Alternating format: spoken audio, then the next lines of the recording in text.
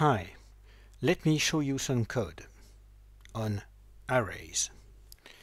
A special syntax exists for arrays with square brackets, and the special syntax can also be used to access arrays.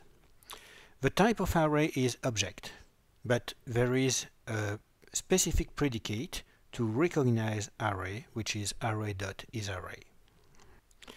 In fact, arrays are objects equipped with a specific length property. The length of an array is 1 plus the highest used integer index. Here we write index 9, so the length is 10. The length property can also be set, and in that case it will shorten the array. As said before, arrays are objects, so non-numeric keys are also possible, but this doesn't change the length of the array.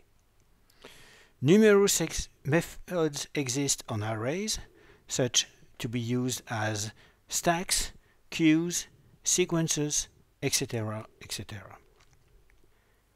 Said again, arrays are objects, so numeric keys are in fact converted into strings. Therefore, even if 1 is equal to 1.0, there are different strings, so different keys yielding different results. That's JavaScript, that's life.